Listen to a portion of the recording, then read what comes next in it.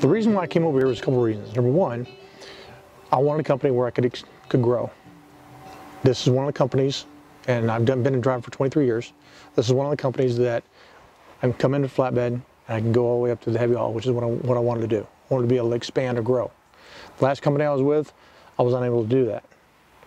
Then when I got a hold of you and talked to you, everything that you told me from the start was spot on. There's been nothing between you, my fleet managers, safety department, log department, everything that everybody's told me has been spot on.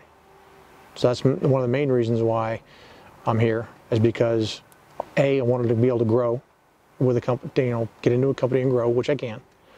And B, the honesty of the recruiters is one of the things that brings me on. And as you know, in our conversations that we've had, I was meticulous, and I asked you 30 questions and I had answers and times and dates, everything. You're like, why'd you do this? Well, there's a reason why I do that. At 20 years in service, I have a tendency to do those kind of things. So that's why that was. That's awesome. That's why I came over. I did tell you this too. You made me a better recruiter because of it, right? You made me take more meticulous notes for our conversations, to the date, to the time, even that when we spoke about that. So Olaf is saying hello to us today. Come here, sir. Come here. Come here. You know, you talk about the fleet manager, right? Yes. Tell me about that relationship with Megan. Well, so far, from the day one, everything's been on the up and up. When I told her when I first came on, had the interview with her, it was a phone interview. I says, hey, I want to be able to move. I've been doing this for so long. I hate sitting. And she says, not a problem. And so far to this date, I have not sat, other than the 34s because I can't deliver on the weekends. But everything she's told me, I ask her a question, she doesn't know the answer. I don't know, she gets back to me with the answer. So, and that's been with Megan, that's been with Nicole, that's been with you, that's been with the safety department. When I ask a question, if they don't know it, they're not like, well, yeah, let me come up. No, they don't come up with bullshit answers. They tell me, I don't know, and then they'll come up with an answer, they'll research it, and then get back with me with the answers. And that's one of the things I like. Is there anything in particular, since you've been here, it's just been a short time, that you won't forget? Something that we did, you've experienced? Yes. The honesty from when I ask a question with somebody, the honesty that they've given to me, and been straight up forth, straightforward with everything. That's one of the biggest things that I share with everybody that I bring on, is being honest and straightforward with everything that happens. So far, nobody in the company yet has said, hey, this is, and give me a bullshit answer. Everybody's told me up front, this is the answer.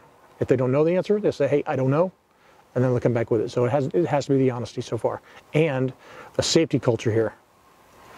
One of the biggest things that here versus a lot of the other companies, the other 3 companies I work for, when they say safety, they mean safety. They don't mean, let me think about it.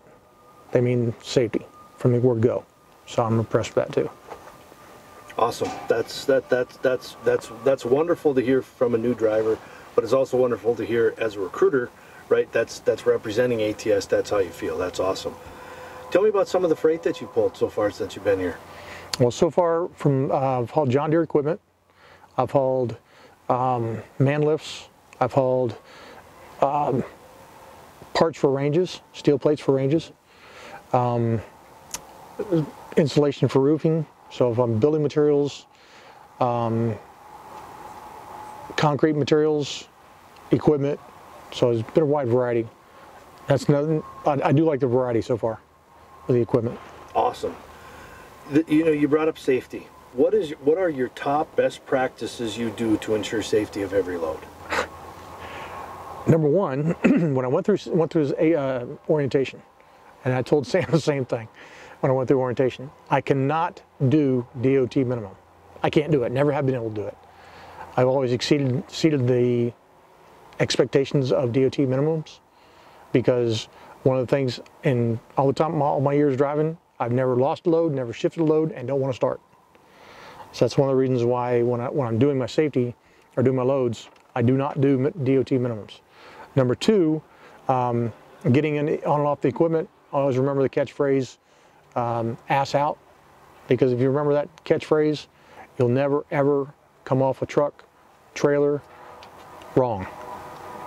that's one of the things that I always practice. Total overall experience so far at ATS has been? It's been great. That's been great. I haven't, like I said, I would not tell people to come to a company that I did not believe in. In a short amount of time that I've been here, I believe in this company 100%. I've had no reasons whatsoever to say, this isn't a company for me. No.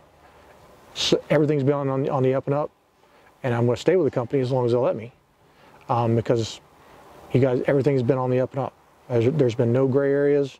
Like I said, if somebody doesn't know something, I don't know it, they're not afraid to say I don't know, and come back with it, get the answer back to me shortly. That's an answer that I love to hear, right? Again, as a recruiter that recruited you in here, we try to do things the right way, right? It's all about the driver experience, and you've seen that. So I want to thank you for coming up to St. Cloud today and letting me meet Olaf and letting me meet you, and sitting in your brand new ride, which is a really nice ride.